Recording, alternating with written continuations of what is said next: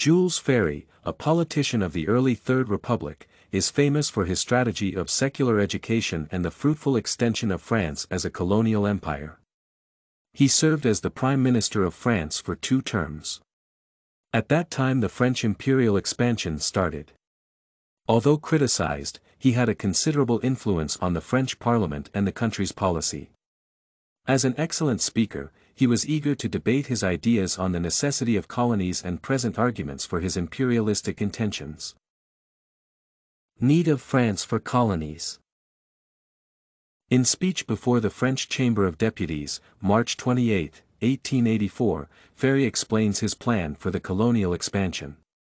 He states that it is connected with economic ideas, the most far-reaching ideas of civilization, and ideas of a political and patriotic sort. He presented the statistics which proved that the necessity of colonial expansion was urgent. One of the reasons was the industrialization of European society. He underlined the particular status of France as rich and hard-working country. As the result of industry development, the country needed a place for exporting the produced goods.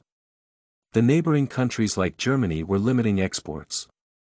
The United States of America also protected their markets. Besides, those countries started interfering the French market as well. Thus, because of rising competition and the establishment of the trading laws, it became difficult to export goods. Consequently, he presented colonies as the way to develop economics and a perfect export market. Arguments against Ferry's imperialism. Jules Ferry was famous for his imperialistic views and was criticized because of them. During his speech at the Berlin Conference in 1884 to 1885, he declared that the superior races have a right vis-à-vis the inferior races.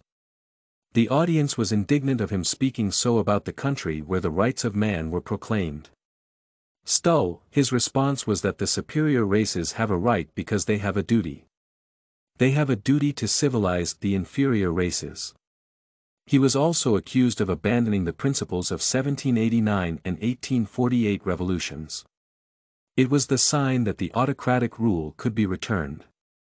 It was one more reason for the criticism. Non-economic arguments in favor of imperialism.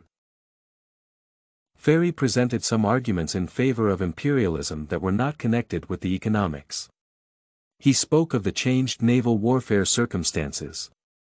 The ships needed locations where they could be provided with coal or food, and where they could find a safe shelter in case of necessity. Thus, he approves the need in Tunisia, Saigon, Madagascar or Indochina and appeals never to leave these places. Ferry also refers to the fact that the enemies were appearing around with the developed armies both in Europe and the rest of the world.